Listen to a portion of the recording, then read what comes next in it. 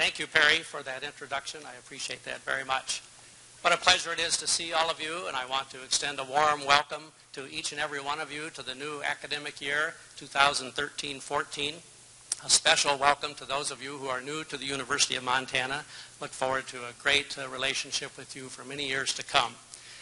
The excitement level on campus is getting higher every day as every day a new group of students comes and shows up on campus and begins their new chapter in life. I firmly believe that a great university is built by great people. So I want to begin with a story of some of our great people. Last year, the Staff Senate had a holiday party. And at that holiday party, the topic of scholarships came up. Scholarships, as you know, are increasingly important in the area of student success. And we need to do everything we can to help our students finance their education. The Staff Senate decided this was part of their responsibility too, and they wanted to play a role in it. The result of that, 3 weeks from now, on September 14th, the Staff Senate will sponsor the first ever Diploma Dash 5K as a fundraiser for scholarships. I want to ask every staff member who's here with us today to stand up so the rest of us can thank you for your initiative and the creativity that you have in recognizing your role in helping students succeed. So would any staff member in the audience please stand up and let us thank you.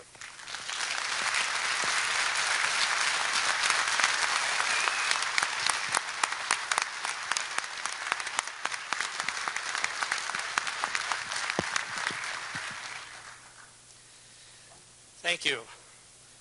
I want to begin by telling you how much I appreciate what you all are doing for UM and for one another. I hope you've had a good summer and had the opportunity to enjoy your friends and family and the wonderful attributes that Montana provides. Now the excitement begins anew as we welcome our incoming and returning students to campus. The campus looks beautiful, don't you think? Thanks to our hardworking grounds and facilities crews. So if you see them at their work, please give them a nod of thanks as you go about your time on campus. During the past several months, I've had the chance to meet with many graduates of UM at alumni events, during discussions with policymakers, employers, and community members. Regardless of when they received their education or in what field or what they are doing now, they all have similar things to say. They talk about the University of Montana as a place of opportunity.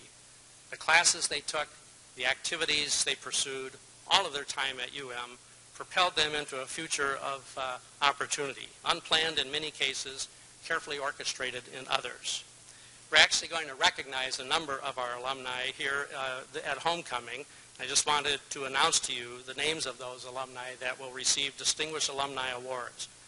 Dorothy Bridges of Minneapolis, George Dennison, a familiar name, of Missoula, Jim Messina, also a familiar name, our last commencement speaker, of Chicago, Milton Parsons of Denver, and Yoko Takeuchi of Tokyo.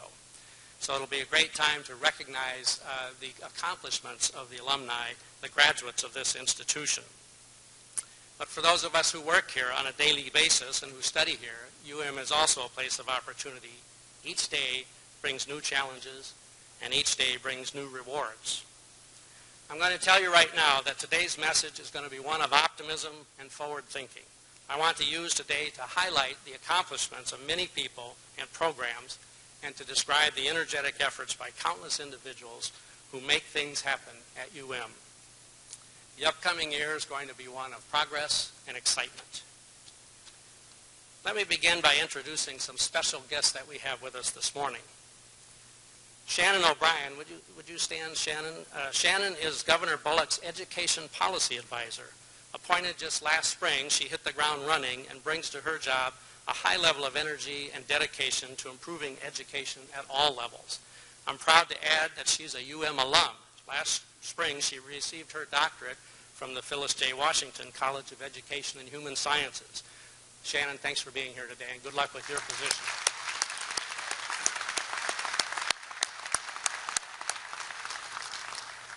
Zach Rogala. Zach, I think you're out there somewhere, way in the back. Zach is our new student regent, serving with us for the next year. This fall, he begins law school at UM after receiving his undergraduate degree from MSU. Our student regents have always been exceptional, and Zach is certainly going to follow in that mold. He's already jumped in with enthusiasm and initiative, and I certainly look forward to working with him. Zach, thank you for being here today.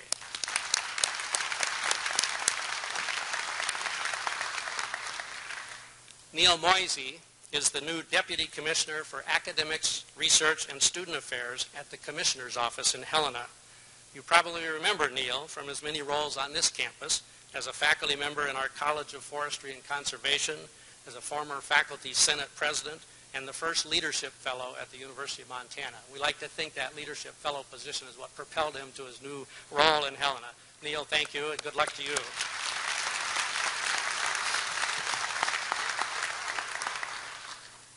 And I'm delighted to introduce my friend and colleague, the guy with the sunglasses on the top of his head over here, Mayor John Ingen. Later I'll talk about many community-university relations, many of which are happening because of Mayor John Ingen. John, thank you for being here.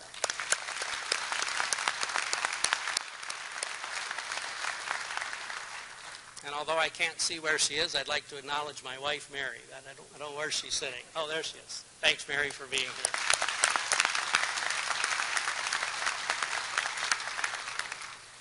This year, we attracted a group of exceptional people to campus to take on various administrative roles.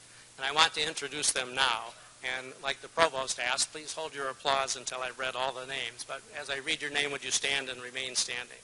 So I'll start with Perry Brown, who is now the permanent provost and vice president for academic affairs. Scott Wittenberg, vice president for research and creative scholarship. Michael Reed, vice president for administration and finance. Peggy Kaur, vice president for integrated communications. Matthew Riley, chief information officer. Lucy France, legal counsel. Shane Geese, president and CEO of the University of Montana Foundation. Kent Haslam, director of athletics. Maybe the newest person to campus, Eric Gutierrez, the director of equal opportunity and affirmative action. Mario Schultzke, assistant vice president for marketing. Amy Capilupo, director of disability services for students. Rick Curtis, director of the Curry Health Center. Martin Blair, the director of the Rural Institute. Paulo Zagallo Melo, director of international programs. Abraham Kim, director of the Maureen and Mike Mansfield Center. Stephen Thompson, director of campus recreation. Leonard Leibinger, interim director for Veterans Education and Transition Services Office. Joseph Hickman, interim registrar. Nancy Hinman, interim associate provost for dynamic learning. Lori Fisher, interim director for career services. And Jamie Pinkerton, who's not here yet, but perhaps our newest hire, is our head coach for women's softball. So please welcome these folks in their new posts.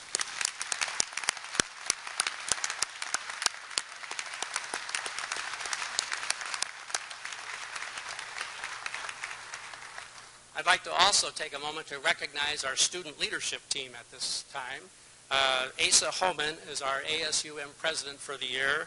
Mariah Williams is our ASUM vice president, and Mike Hopkins is our ASUM business manager. Several of us had the opportunity the other day to join them for a while at their retreat up at Flathead Lake, and I can tell you that they have an ambitious agenda, and we want to do everything we can to help them succeed with that agenda. So Asa and your team, thank you for being here, and good luck to you.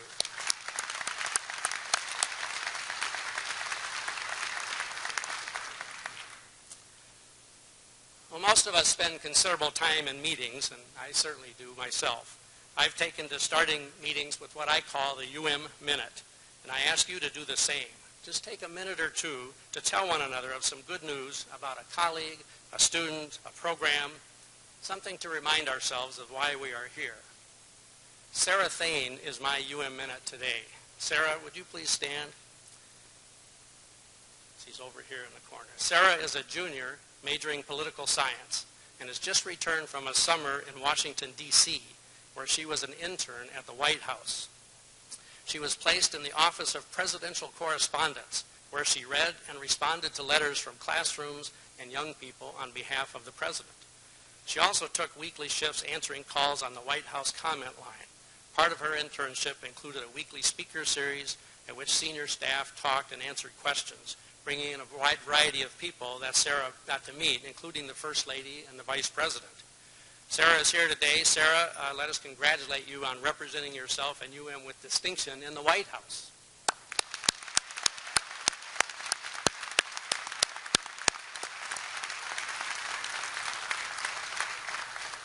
A couple of other things for the UM Minute.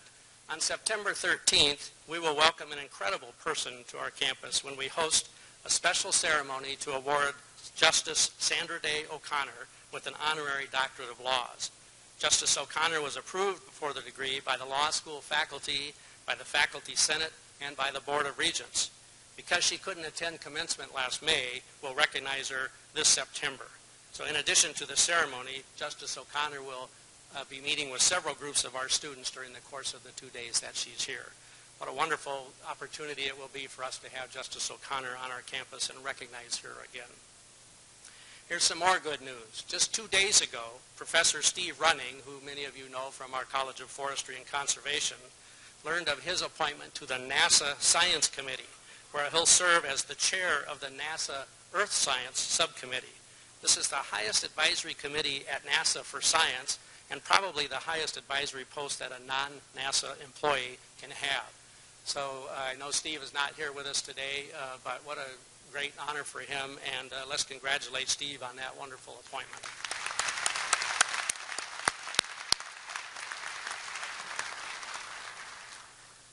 This is an especially important time for higher education. The nation is looking increasingly for higher education to play a transformative role in the lives of individuals and in the growth of our society. You just heard yesterday President Obama make an announcement about the importance of college completion and the importance of helping our students finance their education. The University of Montana has a special responsibility and a special challenge in this time of pragmatism and competition. I want to remind you of our strategic plan, UM 2020, Building a University for the Global Century, which focuses on 5 areas appropriate for today's expectations of higher education. First, partnering for student success, seeking to increase the number of people who ultimately graduate with a college credential. Second, education for the global century involves building our academic programming with the quality and excellence and content to meet the needs and interests of today's students. Discovery and creativity to serve Montana and the world, increasing the impact of our research and creative scholarship. The dynamic learning environment, establishing one of the most effective learning environments in public higher education. And finally, the planning assessment continuum, an operating principle for our university designed to maximize our progress and to hold ourselves accountable in meeting our goals. So in the context of those directions, let me speak about some accomplishments, some directions, and some challenges. At the core of this university is our quest for academic excellence and innovation. Let's look at a few indicators of progress. We've already talked about student success. It's paramount. So here are some of the latest numbers for the university. Data from the Commissioner's Office for the entering class of fall 2011 shows that among first-time, full-time freshmen, our freshman to sophomore retention rate is 76%. The highest in the history of UM and the highest in the Montana University system. That's still not high enough. We have the goal of making that number over 80%, and we're working on that. For the entering class of fall 2006, so this goes back a ways, first-time, full-time, degree-seeking freshmen, the national metric of the 6-year graduation rate for UM is 48.3%. That's the highest in the history of the University of Montana. It's still not high enough either. We want that number to get over 50%. These gains reflect the hard work of many people, including recent programmatic changes, such as the Exploratory Studies program for undeclared freshmen, the use of EdReady, an online math skills refresher course funded through the Bill and Melinda Gates Foundation. Of the 70 freshmen who completed EdReady this summer, over 80% of them raised their math placement level by 1 level. The faculty has continually adjusted the curriculum to provide new opportunities in education and research at both the undergraduate and graduate levels. Last May, we received approval for a new material science PhD, offered collaboratively with Montana Tech University and Montana State University. The Department of Management and Marketing, along with the Management Information Systems program, brought forward a digital marketing certificate. New certificates are in effect also at Missoula College in Health Information Technology and in Energy Technology. You may have seen in this morning's paper an initiative to put in place a cybersecurity program here at the university. The newest issue of Pre-Law magazine highlighted 25 of the most innovative ideas recently launched by law schools around the country. And it's no surprise that UM's law school is included. First-year law students at UM are grouped together to function as a law firm with 7 classmates and a TA as the junior law partner. The students learn problem-solving skills and how to interview clients. Most of the innovative ideas about curriculum that were highlighted in that Pre-Law magazine are intended to bring practical training into the legal curriculum. That practical training is already a hallmark of our Law School. Research and creative activity, creative scholarship, are central to our mission as a research university, and we've seen some tremendously exciting recent developments. Nate McCready, who you met a little while ago, Associate Professor of Physics, was recently awarded a NASA grant of $1.1 million for Project Minerva. He'll work to build a dedicated observatory to detect Earth-like exoplanets, you can ask him later what those are, with partner institutions Harvard, Caltech, and Penn State. That's pretty good company, Nate. Thanks for your work. Andre Holian and his colleagues in the Center for Environmental Health Sciences received a $5 million 5-year award from the National Institutes of Health. This is the first ever what's called a Phase 3 COBRA award that was given in Montana. So they have done some terrific work in the area of environmental health. Media arts professor Andrew Smith recently debuted, to much acclaim, Winter in the Blood, a feature film based on a novel by Montanan James Welch. Professor Smith hired many UM students to assist with production and filmed on location throughout our state. In addition to being featured at the Los Angeles Film Festival, Winter in the Blood won the grand prize at Montreal's First Peoples Festival. In the humanities, Associate Professor Jody Pavlak in the Department of History won 2 prestigious awards for her book on the politics of Chile's coal mining communities. Ray Fanning in the School of Journalism won the Best of Festival Award for his radio piece on wrongful convictions in Montana. Our individual faculty members excel in their research and creative scholarship, and we are so proud of the external acknowledgments that so many of them receive. In July, we announced a new initiative called the Blackstone Launchpad Montana Project, which is a partnership between the Blackstone Foundation, the University of Miami, the Headwaters Group from Butte, Montana, MSU, and UM. It will bring a 3-year, $2.6 million student and alumni entrepreneurship program to Montana. The program will help students and alumni take an idea and grow it into a successful business. Yesterday, I attended a meeting in Helena of the new Institute on Ecosystems, made up of nearly 200 faculty members from both UM and MSU. This truly interdisciplinary endeavor represents a milestone in collaboration between our 2 institutions as well. The Institute is part of a 5-year, $20 million grant from the National Science Foundation. Physical infrastructure is a foundation for a dynamic learning environment. And this year, you're going to see significant work on our campus. Having gained legislative approval for a number of projects, we'll begin construction on several buildings during the course of this year. The Gilkey Center for Executive Education and Entrepreneurship is the result of private philanthropy and student fees. The center will be built just west of the Gallagher School of Business. The $9.3 million facility will be home to innovative programming for working professionals from disciplines across campus. The Gilkey Center will also house the UM Foundation. Lead donors were Harold and Priscilla Gilkey, residents of Spokane and longtime friends of the university. The Interdisciplinary Sciences building was constructed a few years ago, but the inside was not completed. Both indirect cost recovery funds and some general funds will be used to pay for the build-out of more space, increasing our capacity for cutting-edge scientific research. So that project is underway as we speak.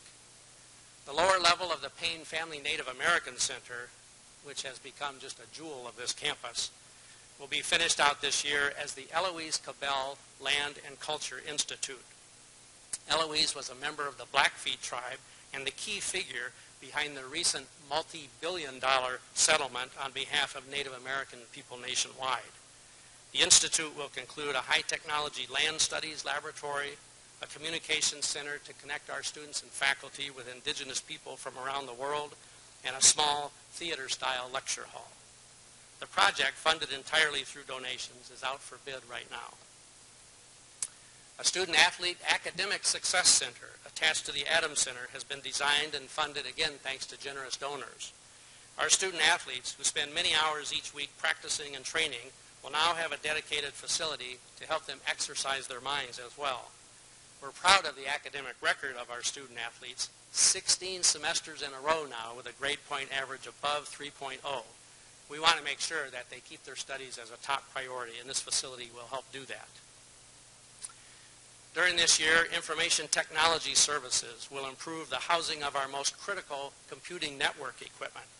The new space is going to be an incredible upgrade, enhancing our security, and by the way, it's 400% more energy efficient than the existing space that that same computing equipment is housed in.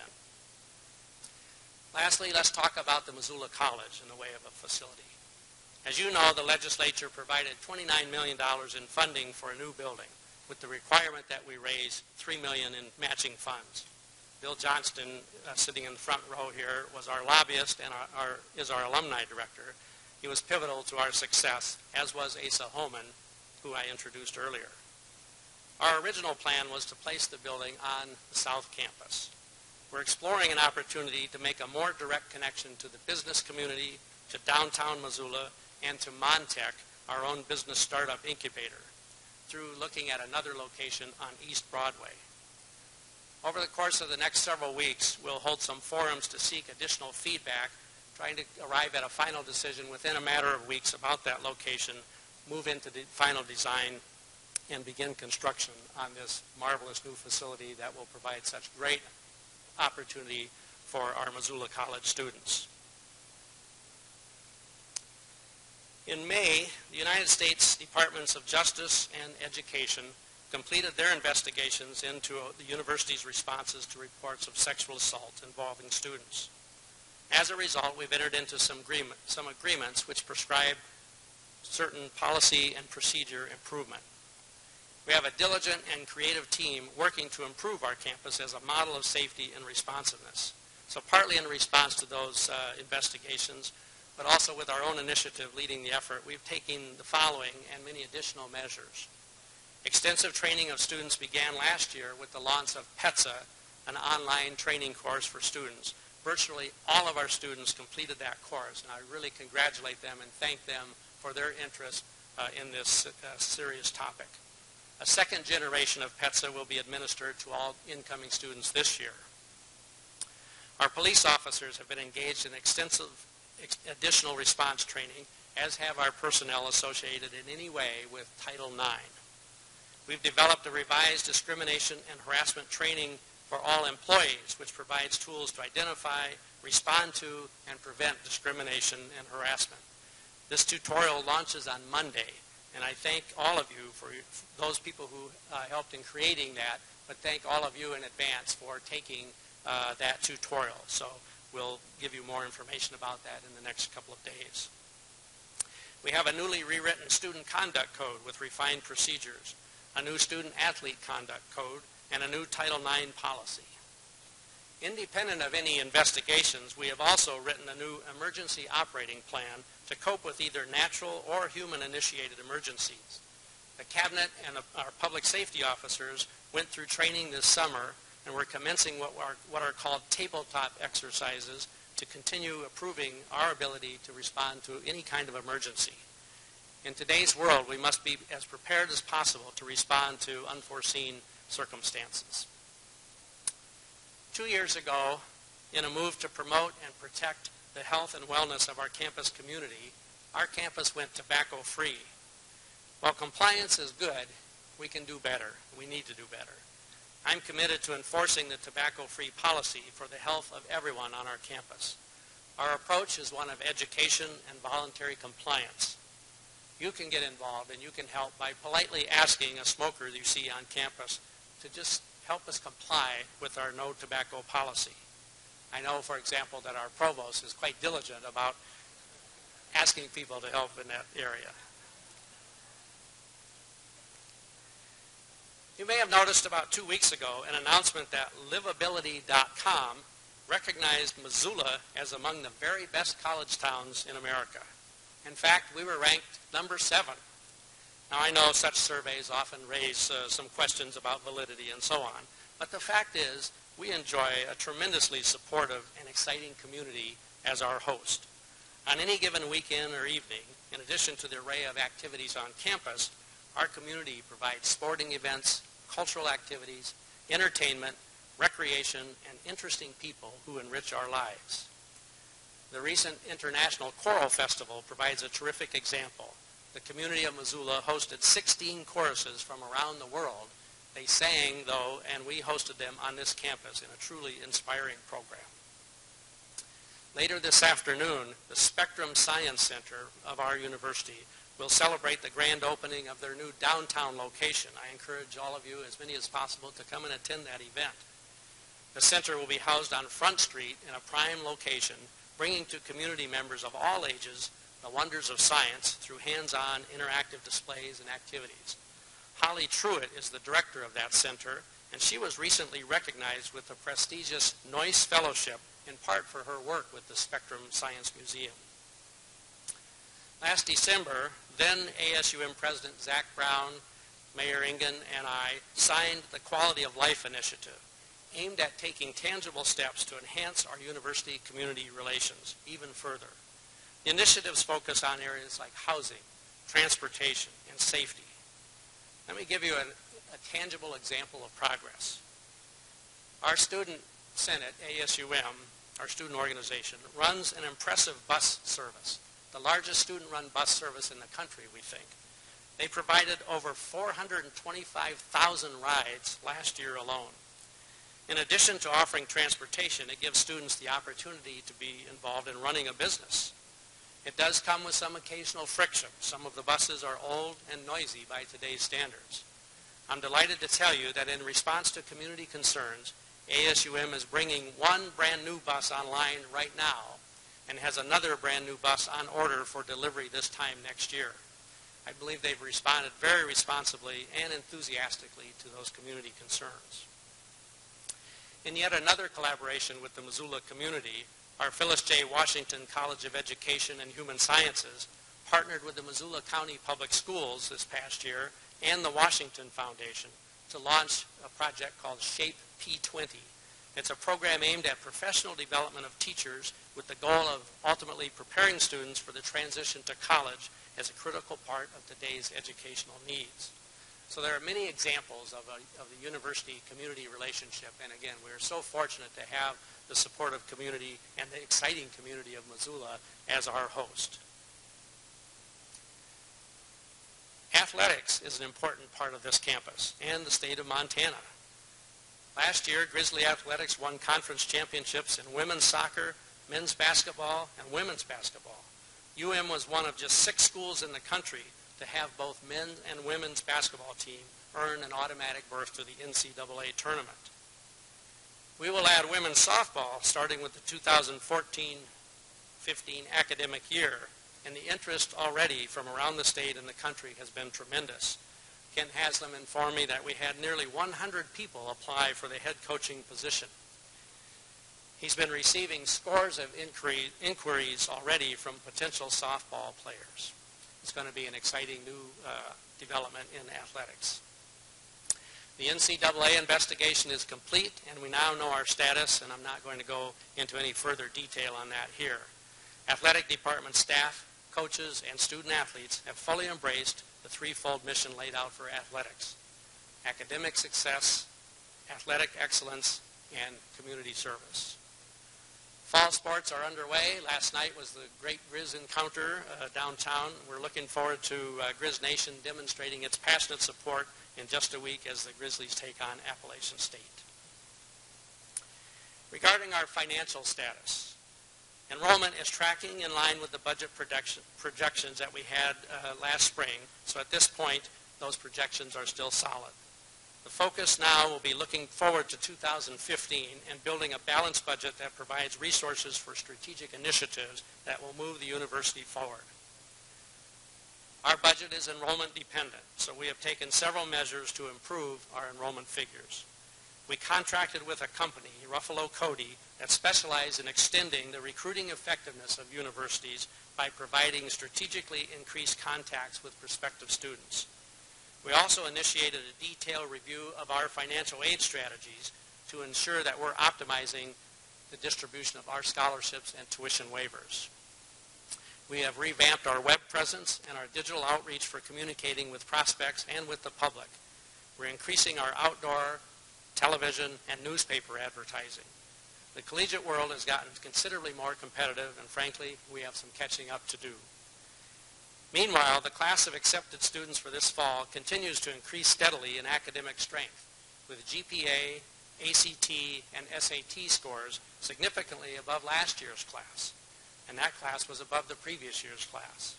56% of our admitted students for this fall graduated in the top quartile of their high school class compared to only 50% just last year. In addition, this class is expected to have the interesting characteristic of having over 600 international students representing over 70 countries. Let me talk about communications. If we've learned nothing else recently, it has been the importance of communication. When I began as president, I pledged that we would emphasize communication. We have done so, but we need to continue building mechanisms to support that effort.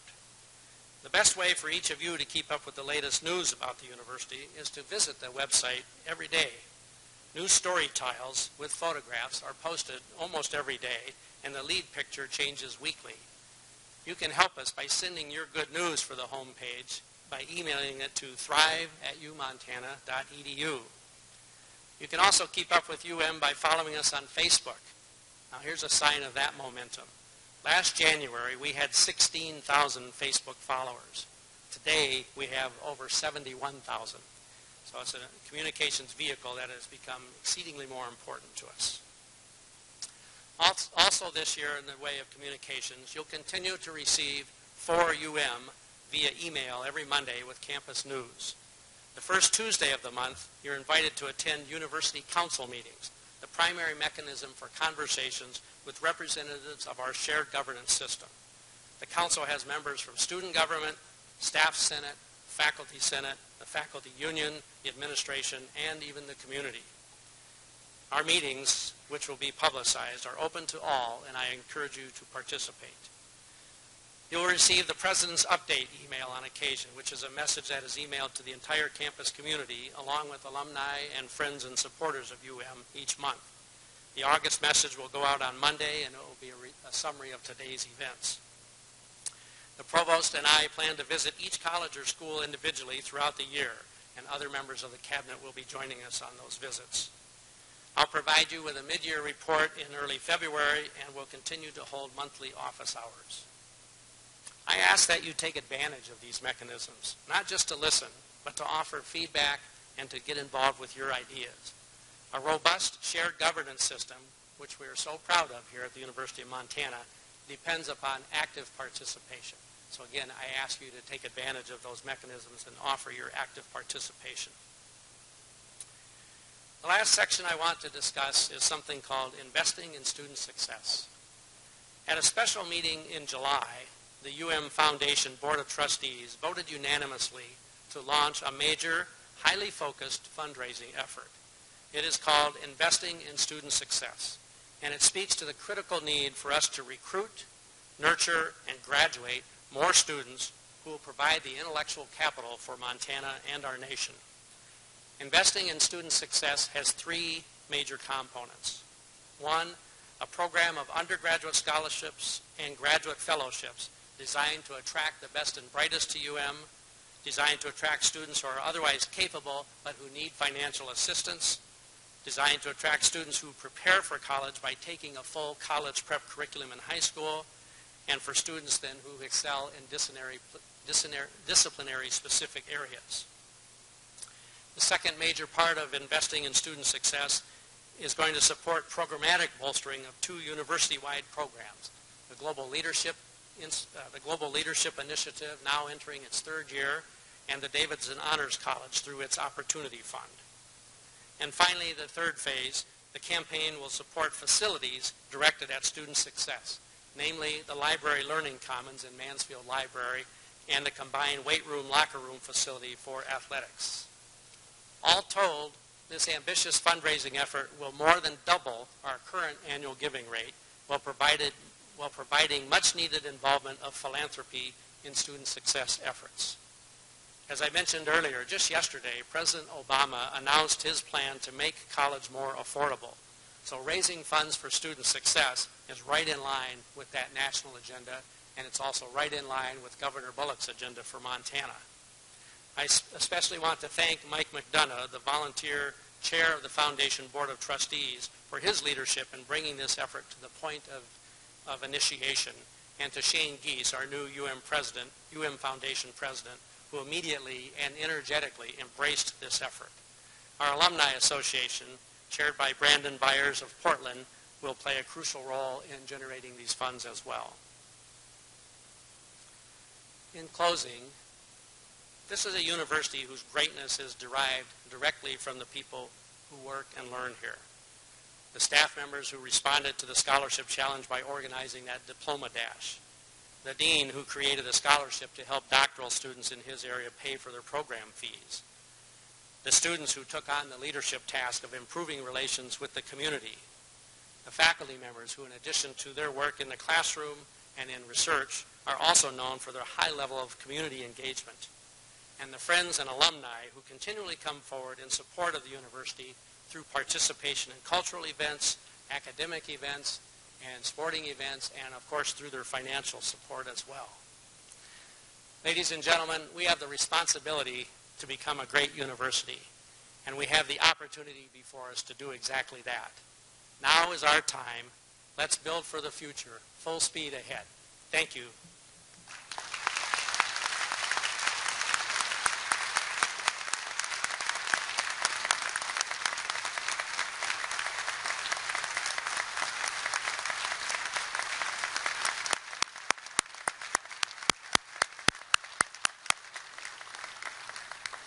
We thank President Engstrom for the challenges that he set before us, for the review of the past year of some of the great accomplishments of students, faculty, staff, and others on this campus, and for telling us some of the things that are going to happen to us in this year as we build some new facilities, as we engage in a new fundraising campaign, as we do things to really change this university and to make it the great university that it is, but that it also can become as we continue to move forward over the next several years.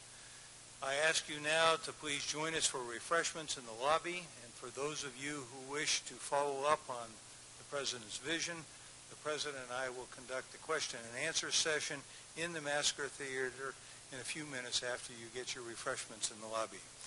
So let me just welcome again those of you that are here for the first time as new employees of the University of Montana. And let me welcome back to the campus all of the rest of you for the beginning of fall semester 2013. Just remember, we are Montana. Thank you.